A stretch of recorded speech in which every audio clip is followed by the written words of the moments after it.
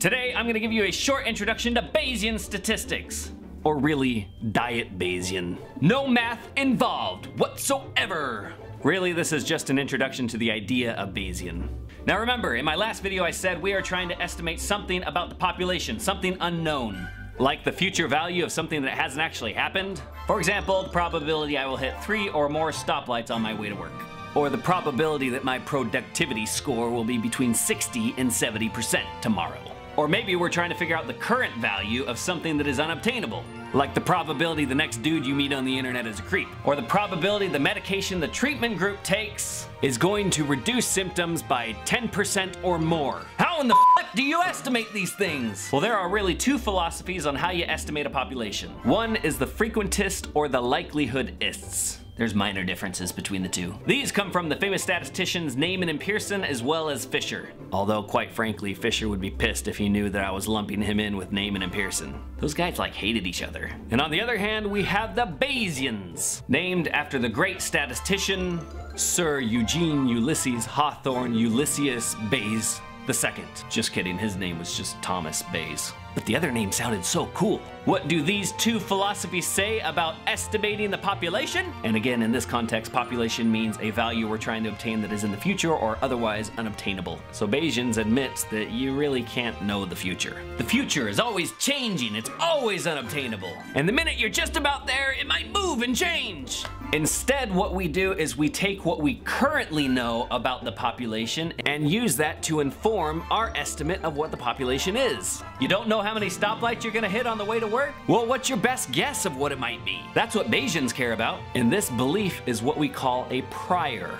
Meaning it's what we believe prior to performing our actual study. Our prior is our best guess of what the population looks like before we even gather data. So then we go out and we gather some data. So on your way to work, you actually count the number of stoplights that you hit. And now the data that we collect is going to adjust our beliefs about what the population looks like. And that updated belief now becomes a new prior, but a prior for another study. So from the Bayesian perspective, estimating the population distribution is an iterative process, one that requires we state our beliefs in concrete terms, collect some data, update our beliefs, and repeat and repeat and repeat. Over time, our estimate of the population gets better and better. So for example, maybe my prior belief is that I will hit 4 stoplights out of 10, but it could be as low as 2 and as high as 6. So maybe I start collecting data, and after a week, this is what the distribution looks like.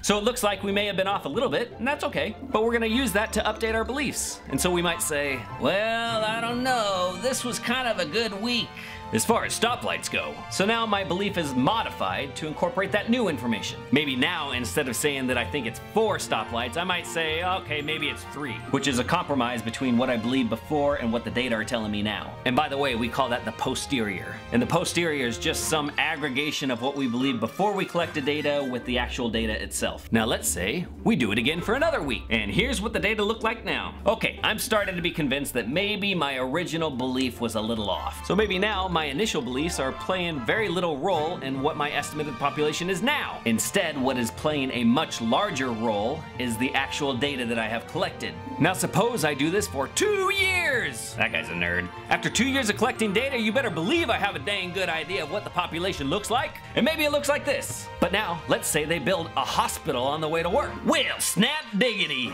My commute just doubled. Now, the population parameters have changed. And that's just fine with Bayesians. They are okay with the population changing. That just means we have to keep collecting data, and that's okay. So let's look at the big picture real quick. Again, we're trying to estimate something about a population, or something that's gonna happen in the future, or is otherwise unobtainable. So we collect a sample, which is gonna be our best guess of what the population looks like. But we know the sample isn't gonna be perfect, and so there's gonna be some uncertainty associated with our predictions and our estimates. And we use the sample to estimate the probability density function in some sort of a way. But now, how do we map on what we know about the sample into what we think about the population? The Bayesians would say the way to do that is that you incorporate your prior beliefs or your prior estimate of what the population looks like, and then combine that information with the information you collect from the sample. And then now we can start making inferences about the population. So that is a very quick and dirty, very diet Bayesian explanation. But that's essentially what it is. And next time, I'm gonna be talking about the frequentist or likelihoodist